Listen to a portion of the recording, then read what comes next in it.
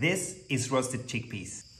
Drain and rinse a can of chickpeas, then dry them with a kitchen cloth or a paper towel. If some of the chickpea skin comes off, you can remove it and discard it. Now transfer your chickpeas onto a baking sheet lined with parchment paper. Season them with 2 teaspoons of olive oil, 2 pinches of salt, and a few twists of black pepper. Now toss them around with your hands. They need to be evenly coated in oil. Roast them in a preheated oven at 400 degrees Fahrenheit for about 25 to 30 minutes. Our roasted chickpeas are ready. I'm gonna make these ones with a little bit of curry powder. Sprinkle the spice while the chickpeas are still hot. Toss them around with a spoon so that the spice sticks to the chickpeas. If you want to make them even faster, you can make them in an air fryer. Add them to a bowl, a little bit of oil, pinch of salt, black pepper. Toss them around.